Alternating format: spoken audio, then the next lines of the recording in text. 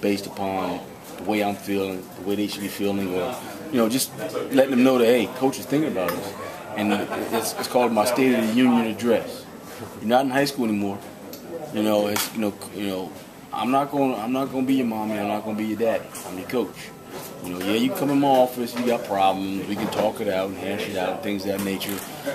I can help you be a man if you need to be a man. But we're gonna get after it. This ain't high school no more. I'm not. Guys ain't gonna come around here and tell you how good you are. This is it. So I guess I'm a little hard. But like I said, the streets are not harder than me.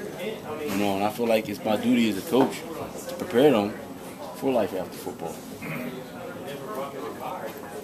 What are, for those of us who walked up late, what are your, kind of expectations with having all these young guys joining your group here in a few weeks? My expectations is we should be the best in the country. We should be the best in the conference. The question marks that people have for us should be erased.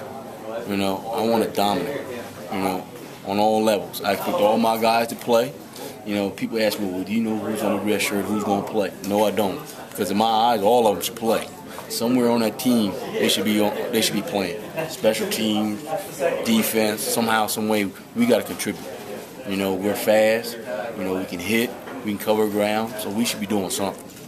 How much does it help you as a coach to know that these guys that are going to come in, they're going to be lining up against San Francisco on the field? Surely